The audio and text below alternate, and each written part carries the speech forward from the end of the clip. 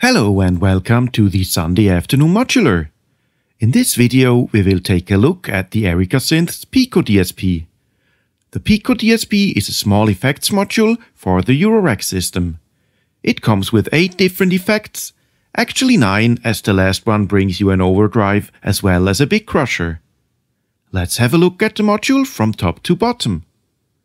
It comes with knobs to adjust parameter 1 and 2, a knob to control the dry and wet of the signal, a small button to change the effect, and an LED that changes the color according to the active effect, a control voltage input, the input of the signal itself, and 2 outputs for left and right.